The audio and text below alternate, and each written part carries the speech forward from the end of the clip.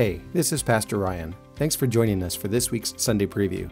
This week's passage is 1 Peter chapter 4, verses 1 through 6.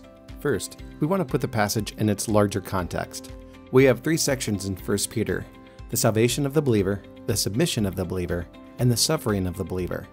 This covers how we gain our holiness, how we live in harmony with the world around us, and how we need to live in humility with each other.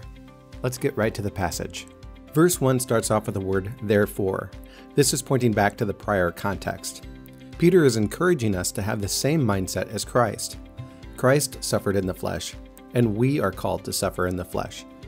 He uses a word picture that we should arm ourselves with the same way of thinking, and he applies it universally as he says, "Whoever has suffered in the flesh has ceased from sin," pointing out how those who have suffered in the flesh have ceased from sin. He says what this new status is going to allow us to do. We are to live for the rest of the time, pointing to our time going forward. This is talking about the rest of the time we have in the flesh. And there's a clear contrast, only two paths. Peter is saying we can no longer live for human passions, but for the will of God. Human passions should belong to our past, while living for the will of God should be a path in the future.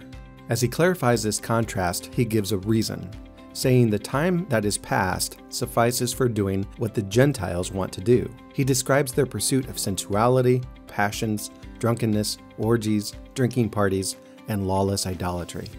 Then he wants to help his readers understand how this might play out in interpersonal relationships, saying, with respect to this, that is, you living according to the will of God, he describes their reaction, saying they are surprised when you do not join them. He summarizes the previous 6 worldly activities as a flood of debauchery. This is contrasted with activities designed to pursue the will of God. What they end up doing is maligning you, not because you actively condemn them, but because you don't actively join them. But there's a contrast.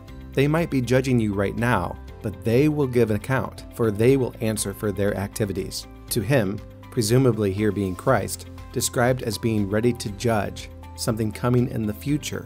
2 categories of people, the living and the dead, covering everyone. Peter then describes the importance of the gospel, saying this judgment is why the gospel was preached even to those who are dead, providing 3 contrasts. Though judged in the flesh the way people are, they might live in the spirit the way God does. Before we go, we want to look at 3 themes in the text. The first theme is time. We see Peter telling us how to live for the rest of the time we have in the flesh here on earth, contrasting that with the time we've lived in the past, because in the future, they will give an account. They will be judged. Our interaction with time seems to be a large component of this passage. The second is ongoing contrast between human passions and the will of God. Peter doesn't seem to have a middle road or a moral gray area. And finally, there are a couple of difficult spots in the text. First, Peter says that whoever has suffered in the flesh has ceased from sin. What does this mean for the believer? Is Peter saying believers are able to completely cease from sin?